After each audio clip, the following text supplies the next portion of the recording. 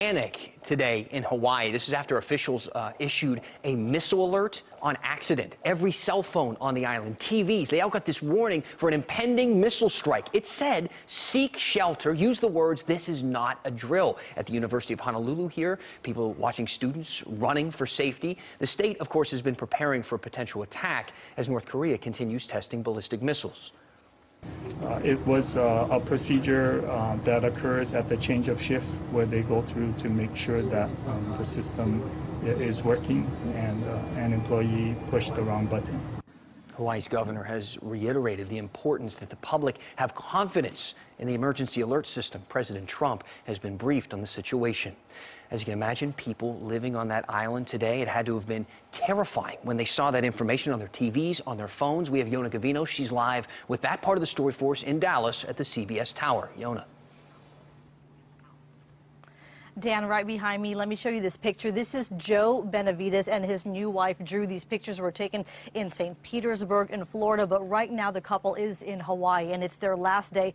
And he tells me this morning he got quite the shock when he got the alert. He says he nearly fell out of bed.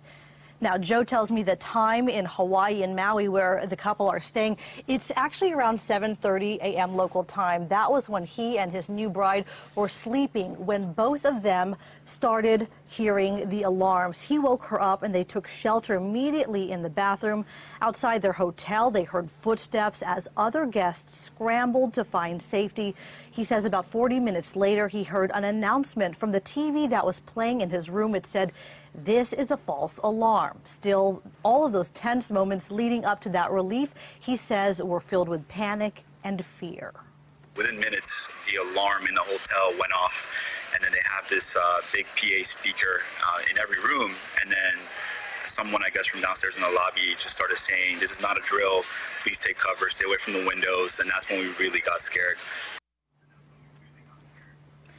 And you can see here the time frame again, about 8:07 when they continued getting those initial alerts right here, 8:45 a.m. local time in Hawaii when Joe next got this alert. It said, "There is no missile threat or danger to the state of Hawaii. Repeat, false alarm." So you can just imagine all of that tension that the couple was feeling. Stay with us because tonight at 10, we'll have their full story and more about what they experienced. Dan?